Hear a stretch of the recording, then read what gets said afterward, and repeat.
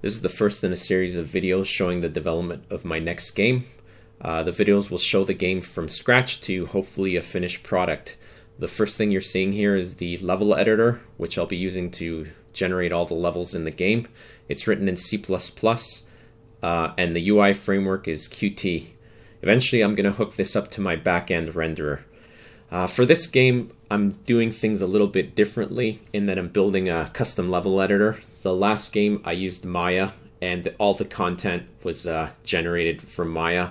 For this game, I want a custom editor because it's always good to have an editor that's perfectly tailored for the type of game that you're doing. And I also see the editor as an investment that I can use for future projects. And without further ado, I'm going to show some of the features.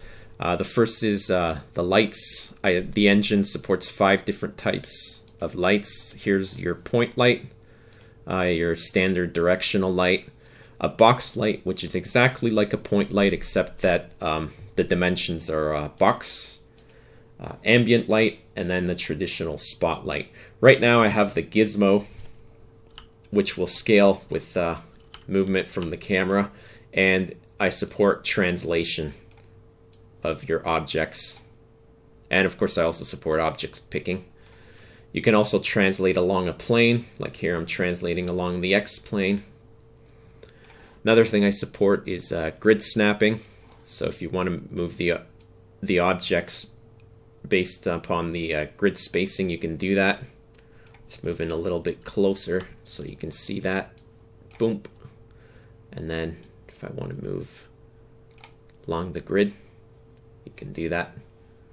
The other thing is you can change the grid spacing to whatever resolution you need. So if you need to go really fine to place things very accurately, you can do that.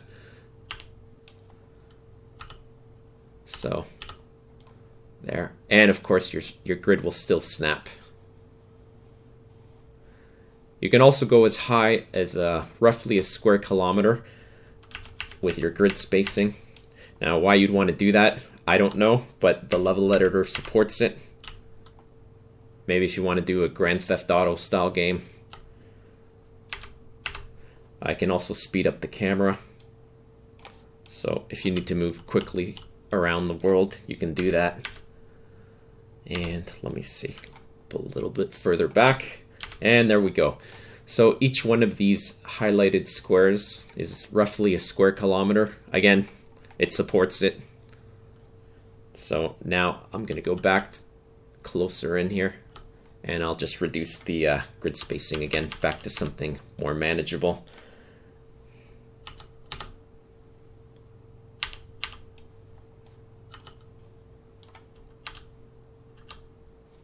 And I'll slow the camera down. Yeah, there we go. I usually work in square meters. That's what I find most comfortable, but the artist may work in something else. I don't know. So yeah, got your grid snapping, which you can also turn off. There you go. Let's see, what else can I show for features? Oh yeah, auto backups. If you're working in the editor, you can have it back your scene up every 30 minutes or however often you choose. That way, if should the editor crash, you know, you've still got copies of your work and you haven't lost much of your work. And you can also zoom the camera in and out.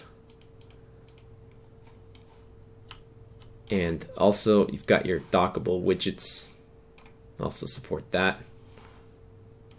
So you can move that stuff around however you prefer.